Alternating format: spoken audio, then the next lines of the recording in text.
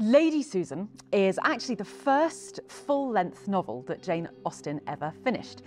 She wrote it in 1794, but it wasn't published until well after her death in the mid-19th century. It tells the story of this kind of black widow figure, Lady Susan, who her husband's just died, and she's sort of looking around to see what options she has. It's an interesting challenge, both as a director and for Rebecca as a performer.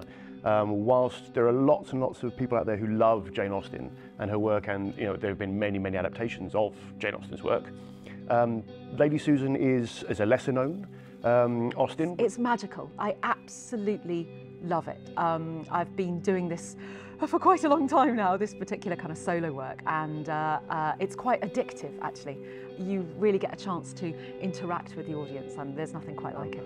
Whilst we had a clear idea of roughly the finished product given the script, we were very much looking forward to just getting into the rehearsal room and just trying everything on for size and see what stuck.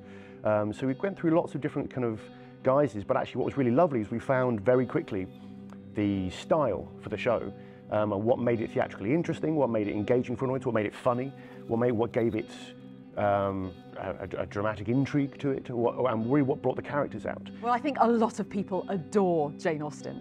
All of the, whether it's Pride and Prejudice, Sense and Sensibility, people love these big novels. But I think Lady Susan is one that a lot of people haven't heard of. So I think the appeal definitely is that it's Jane Austen at her finest.